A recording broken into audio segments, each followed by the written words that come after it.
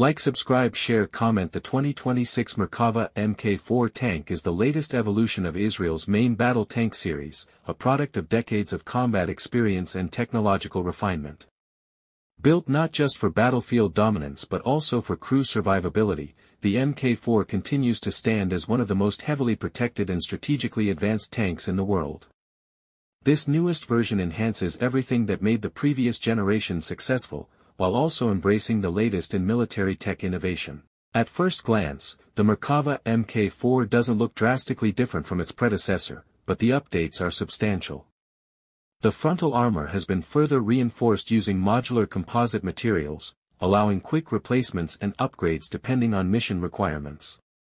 The trophy active protection system, already a game-changer in previous models, has been upgraded with quicker response times, better interception range, and enhanced threat detection against next-gen anti-tank weapons. It's capable of detecting, tracking, and neutralizing incoming projectiles like RPGs or ATGMs in real time, effectively creating a protective bubble around the tank.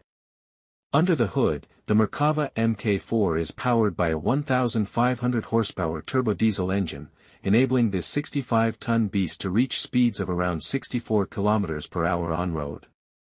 While that might not sound fast compared to a car, for an armored vehicle of this size, it's impressive. And with an advanced suspension system, it maintains high mobility across rough terrain, giving it agility not usually associated with such heavy armor. Inside, the crew environment is designed with survivability and efficiency in mind. It carries a 4-person crew, with space for additional personnel or wounded soldiers when needed. The driving and command controls have been digitized, featuring touch screens, eye-assisted targeting systems, and real-time battlefield connectivity. The fire control system allows for target acquisition and firing while on the move, significantly increasing combat effectiveness. Thanks for watching.